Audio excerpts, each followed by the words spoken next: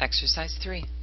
Liberty Company reported the following January purchases and sales data for its only product. Liberty uses a perpetual inventory system. Ending inventory consists of 325 units, 171 from the January 30th purchase, 120 from the January 20th purchase, and 34 from beginning inventory. Requirement 1 asks us to determine the cost assigned to ending inventory and to cost of goods sold using the specific identification method. Now, the specific identification method is fairly uncommon. The only way a company is able to use this method is if they're able to track exactly which unit the customer purchases. They must be able to trace the unit back to the specific invoice in order to determine the cost of the unit sold. This method is generally used if the inventory consists of a few relatively high-cost items, or items that are so unique that it's easy to go back and identify the specific cost. An auto dealership may very well be able to use the specific identification method, as each car has a VIN number, the vehicle identification number, which appears on both the purchase invoice from the automaker and the customer sales invoice. So although in this case a company probably would not use specific identification for so many low-cost items, let's go through and look at the process. The first thing is to determine the units and the cost of units available for sale. The units available for sale would consist of the beginning inventory, 170 units at $7 per unit, the January 20th purchases, 250 units at $6 per unit, and the January 30th purchase, 200 units at $5 per unit. In total, the company has 620 units available for sale. Each of these 620 units is in one of two places at the end of the month. The units are either sold, in which case we'll calculate cost of goods sold, or they're still in ending inventory. We're told that the ending inventory consists of 171 units from the January 30th purchase. Those units cost $5 apiece. 120 units from the purchase of January 20th at $6 per unit, and 34 units from beginning inventory, where each unit costs $7. We extend these amounts to calculate the value of ending inventory. 34 multiplied by 7 is 238. 120 multiplied by 6 is 720, and 171 multiplied by 5 is 855. The total cost of the 325 units in ending inventory is $1,813. So if we have 620 units available for sale at a total cost of $3,690, and of that 325 units and $1,813 are still in ending inventory, the remaining units, 620 minus 325, is 295 units, and the remaining dollars, 3,690 minus 1,813 is 1,877, is cost of goods sold. And we're able to prove the accuracy of the 1,877. On January 1st, there were 170 units available, of which 34 are still in ending inventory, which means the remaining 136 units must have been sold. 136 multiplied by 7 is 952. From the January 20th purchase of 250 units, 120 units are still in ending inventory, so 130 units must have been sold. 130 multiplied by 6 is 780. And of the 200 units purchased on January 30th, 171 units are still on hand, which means 29 units have been sold. The value of ending inventory is $1,813, and the value of cost of goods sold is $1,877. Total cost of goods available for sale, $3,690, equals the $1,813 in ending inventory plus $1,877 cost of goods sold. Requirement 2 asks us to determine the cost assigned to ending inventory and to cost of goods sold using the weighted average method. Unlike the specific identification method, where it was imperative that each item's cost is able to be traced to a specific purchase invoice, the weighted average method assumes that each unit in inventory has the same cost. This is achieved by calculating an average. We take total cost of goods available for sale and divide it by total units available for sale. And what I'm going to recommend is that you draw two T accounts, one for the dollars and one for the units. On January 1st, we have $1,190. invested in 170 units. The cost per unit, $1,190 divided by 170, is $7 per unit. January 10th, 120 units are sold. The customer pays $15 per unit for each of the 120 units. Sales is $1,800. But now we need to calculate cost of goods sold. Cost of goods sold, 120 units, at the then current average of $7 per unit. Cost of goods sold is $840. Because we've sold these units, we will remove $840 from the $T account and 120 units from the Units T account. Our subtotal, $350 and 50 units. By subtracting cost of goods sold, $840, ending inventory drops to $350. The remaining cost, $350, divided by the remaining units of 50, still gives us $7 per unit as an average cost. Using the weighted average method, a sale does not change the per unit average.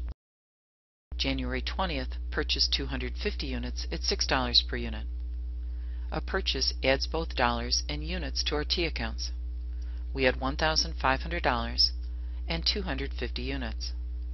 This gives us a subtotal of $1,850 and 300 units. The cost per unit, $1,850 divided by 300, is $6.167 per unit. We now have $1,850 in inventory. January 25th, we sell 175 units, charging the customer $15 per unit. Cost of goods sold is 175 units multiplied by the most recent average, 6.167 per unit. Cost of goods sold is $1,079. We remove $1,079 and 175 units from our T accounts. This drops us to $771 in inventory remaining, invested in 125 units. We subtracted $1,079, dropping the ending inventory to $771.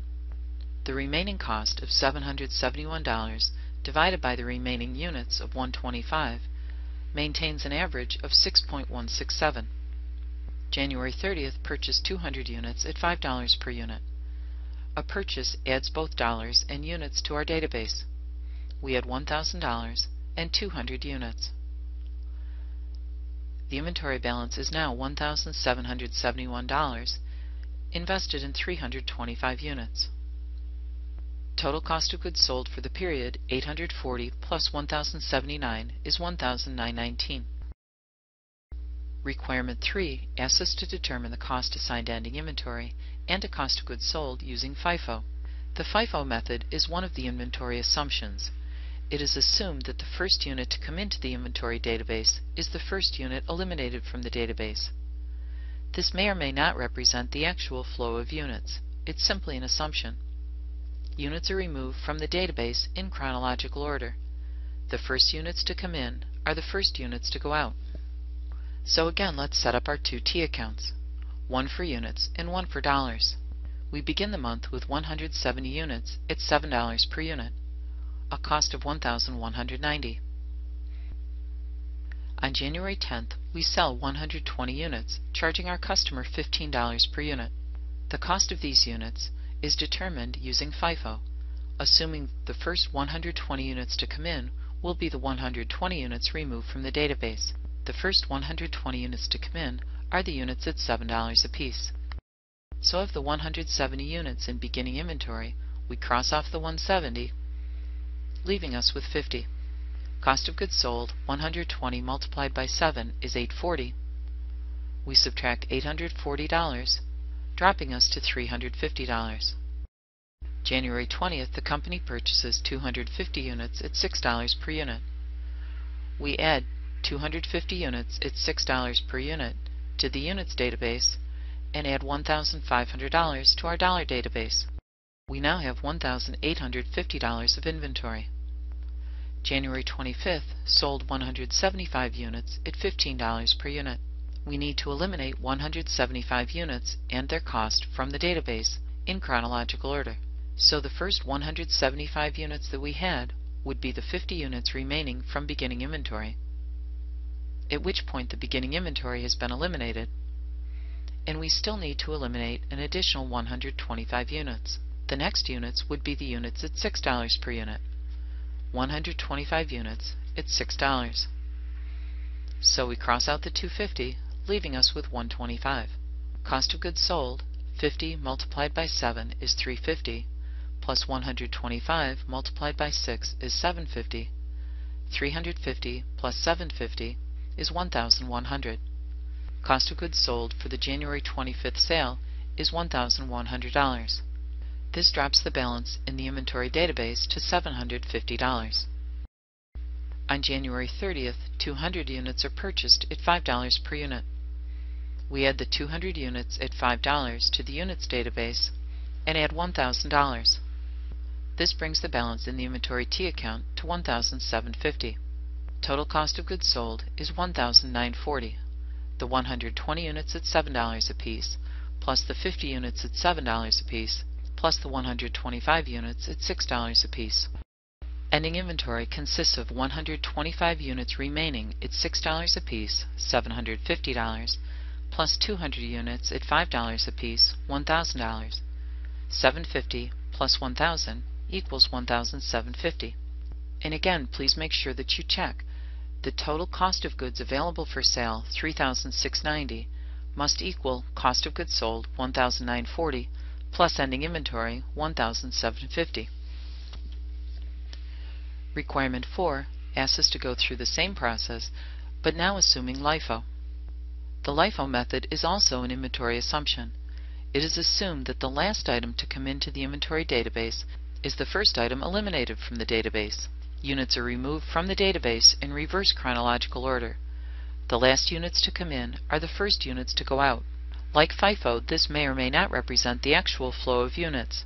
It's simply an assumption. So we set up our units and $T accounts. We begin with 170 units at $7 per unit, $1,190 of inventory. On January 10th, we sell 120 units, charging the customer $15 per unit. As of the date of the sale, the last units to come in are the 120 units from beginning inventory at $7 per unit. We no longer have 170 units at $7, we drop to 50 units at $7. Cost of goods sold, the credit to the inventory account, is $840, dropping the inventory balance to $350. On January 20th, purchase 250 units at $6 per unit. We add 250 units and $1,500. This brings the balance in the inventory account up to $1,850. January 25th, we sell 175 units, charging the customer $15 per unit. We need to eliminate 175 units from the database. As of the date of the sale, January 25th, the last 175 units to come into the database would be from the batch at $6 per unit. We eliminate 175 of the units at $6 per unit, so of the 250, 75 units remain. 175 multiplied by 6 is cost of goods sold of $1,050. The inventory balance drops to $800. And on January 30th, 200 units are purchased at $5 per unit. 200 multiplied by 5 is 1,000. We add $1,000 to our dollars database, increasing the inventory balance to $1,800. Cost of goods sold, $840 plus $1,050 is $1,890. And the ending inventory, $1,800, represents 50 units at $7 per unit, $350, plus 75 units remaining at $6 per unit, $450, plus 200 units at $5 per unit. The total value of ending inventory is $1,800.